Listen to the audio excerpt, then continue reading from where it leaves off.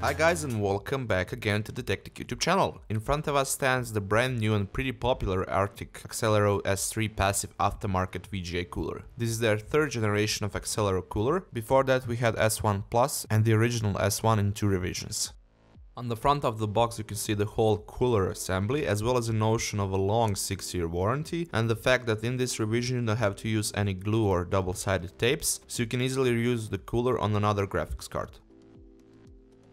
Going around the box you can see some specifications of the cooler and a list of supported graphics card for it, and although at the moment the official support for the GTX 960 wasn't on the box yet, by now it came in on the Arctic's website and probably on the newer revision of the product box. Depending on the graphics card model, some need additional cooling in a form of fan or at least a good ventilated case, but we are going to talk about that later on once we start testing.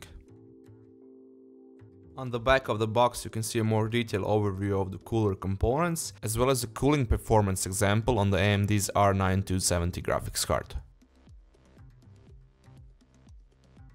Taking a look inside of the box, on the top part of it you will find all the screws and pieces needed for the installation, thermal pads, PC Express shield for the third row, support bracket for the graphics card, and below it in the second compartment we have a user manuals and installation guide, protective plastic cover,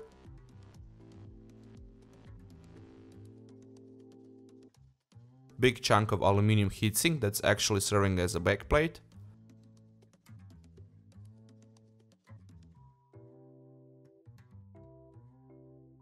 and finally here we have the cooler itself.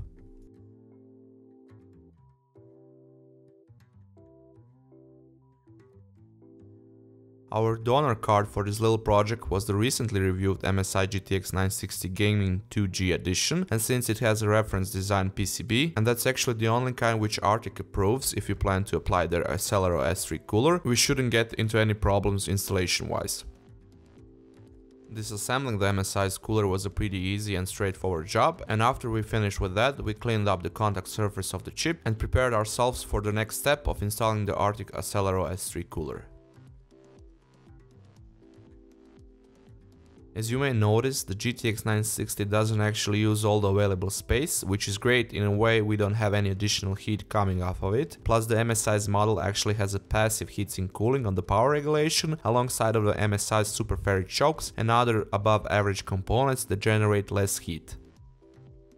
As you can see here, you don't need a lot of parts for cooler installation, and although you can put the cooler onto the card pretty fast, coming to that point and realizing what goes where, especially in terms of compatibility, can be a bit tricky because of the rather clustered installation guide. Everything is compressed on one sheet of paper with all different possible graphics card combination and scenarios, which can make stuff difficult when you try to follow down the installation steps. Our case was particularly messy since we didn't have instructions for the GTX 960 installation, but we did it somehow by following the steps for the GTX 760. Depending on the graphics card, you have to choose between 2 different brackets, and once you're done with that, you have to put the long installation screws and standoffs on them. After that, the next move is to go to the back side of the graphics card. Although we actually didn't need them as much as some other graphics card maybe do, we put some thermal pads on few spots like VRAM chips and power regulations and some other places. We needed to do it despite of that, since you have to level off the backplate heatsink so it doesn't get in direct contact with other components and possibly short circuit something. Finally, we threaded through the cooler part and its screws to the other side of the graphics card and connected it up with the backplate, secured it down, and that was pretty much it.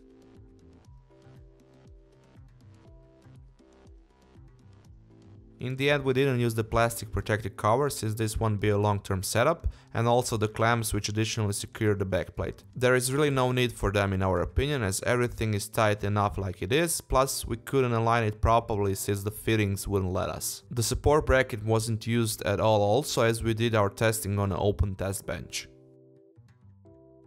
Now we can finally take a closer look at the cooler itself, and as you can notice, we have 4 6mm copper heat pipes and a big surface with not that dense 32 aluminum fins to take the heat off of them, and like that all of this makes a really good base for a great cooling potential. Not to mention the big backplate with heatsinks on it, which job in the first place is actually to cool down the power regulation in VRAM, while also helping out a bit with cooling down the GPU and the rest of the components.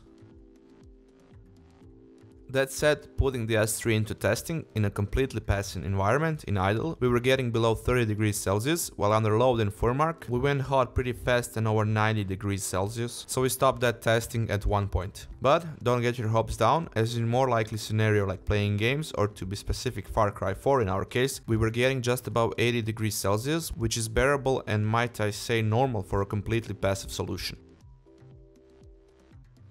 Although the GTX 960 is just on the border with its 120 watt TDP, as the S3 cooler supports up to 135 watts when it comes to completely passive cooling solution, and that's why we were probably seeing maybe a bit higher temperatures. Plus there's the fact that the MSI's model is factory overclocked. Between that 135 watt and 200 watt mark, it's recommended to use Arctic's turbo module or DIY yourself a fan on it. If you have a well ventilated case, you should get much lower temperature than those, and we actually proved that in a way by taking a 1200 RPM PWVM fan from Noctua's Redux series and put it few centimeters away from the S3, as we got really impressive numbers. Under 50 degrees Celsius while playing Far Cry 4, and also just below 60 degrees Celsius mark in Furmark stress testing.